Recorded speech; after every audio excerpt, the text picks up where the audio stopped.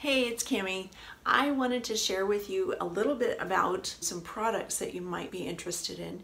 So, first of all, you cannot share brushes with oil paint and acrylic paint. So if you're going to do oil paints or you have oil paint brushes, you cannot use them for acrylic paint and go back and forth between the two paints. So you must get your own set of paint brushes that you keep specifically for acrylic paints. I have found these a brush set online that is a really nice quality set. It gives you a little bit of everything to try as far as different sizes of round brushes, a few different flat brushes, an angled flat, and even my favorite, a couple of filbert brushes. So I've done other videos on my filberts, but that's great. So start with brushes. You heard me dropping them into a jar. I like to keep them upright after I wash them and clean them and pat them dry, reshape them, and I put them in the jar. So that's that. Let me show you the kind of paint that I recommend for somebody going from who's used to oils and maybe starting out going with acrylics. I recommend a professional grade paint because oil paints have a different viscosity than acrylics, and the heavy body paints, Golden also makes a beautiful brand of, or also makes a nice heavy body paint. The Liquitex heavy body has a viscosity that mimics oils. They're student grade paints. You're not going to get the same feel off of the brush. So I recommend these, and also they're going to come in familiar names to you. The higher the grade paint, the more familiar the names, like yellow ochre and raw umber, burnt umber, cerulean blue, lamp black, titanium white. All of the colors that you're familiar with, you'll find in professional grade acrylic paints. So there's that.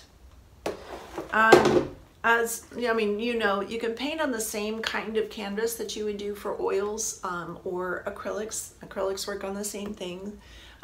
These panels are kind of fun. They come as a flat panel, or they have the edge around them, the gallery edge around them, so you can hang them up and you just paint the edge and you don't have to frame them.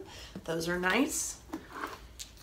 Also, this one was a game changer for me. So I recommend these Master Sense. Here's the label.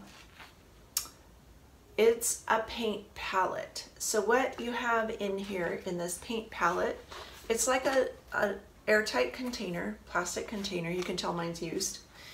They come in two sizes. So this is the smaller one. It's, I don't know exactly, probably 7 inches by 8 inches. And there's a bigger one. Let me show you the bigger one.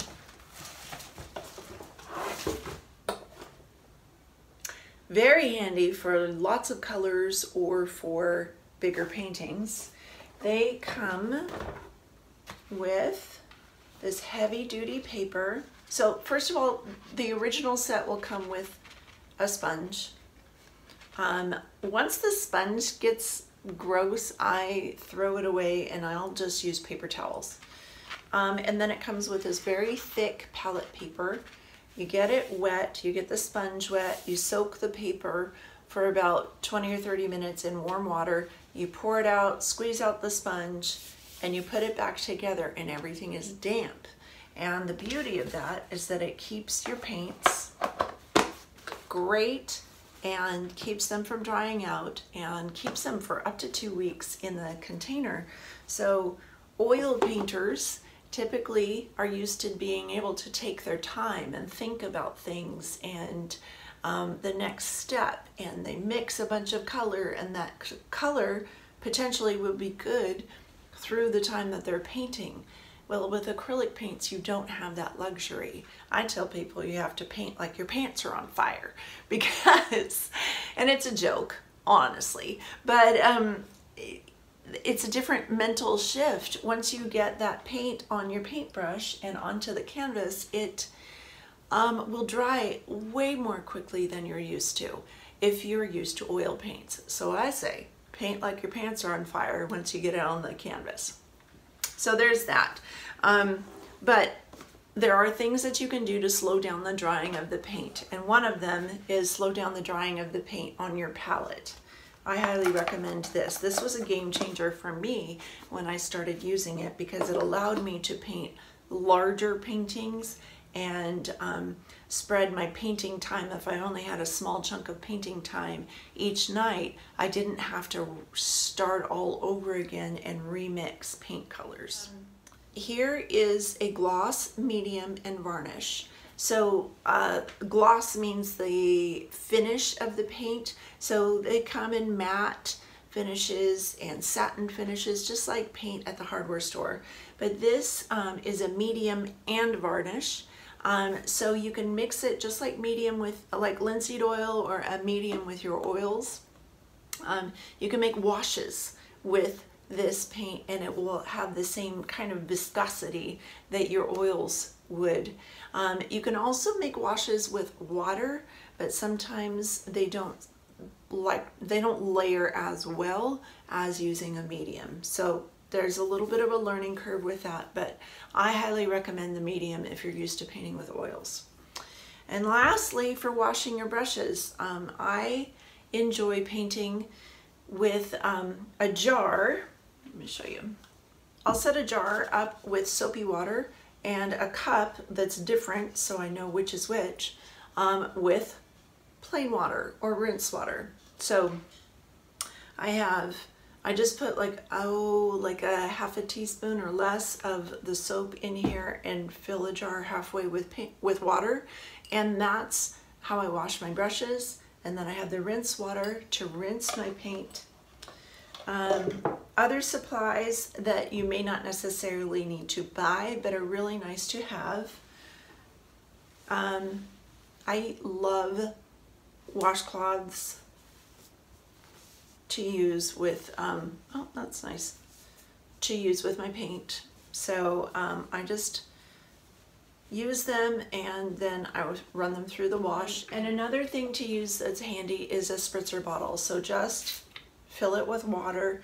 I use this, sometimes I'll spritz it on the canvas and sometimes I'll spritz it on my palette if I feel like the tops of the paint is getting too cap over and dry.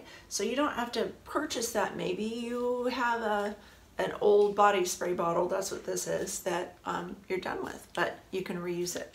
There are tons of different additives that you can use in acrylic paint to get different finishes. The impasto and the just metallic looks and different grits and fibers and different things that you can stir in. So have fun. Acrylic paint is a lot of fun to play with. I love it. Once you get used to the drying factor and how quickly it dries, you'll have a blast with it, I promise. It's so much fun. Enjoy these tips. Please message me if you have any questions or anything specific that you'd like to know. I'd love to be here for you because it's my joy to make painting more accessible for you and have it be a joy for you. Have a great evening, day, whatever time of day it is. I hope it's blessed.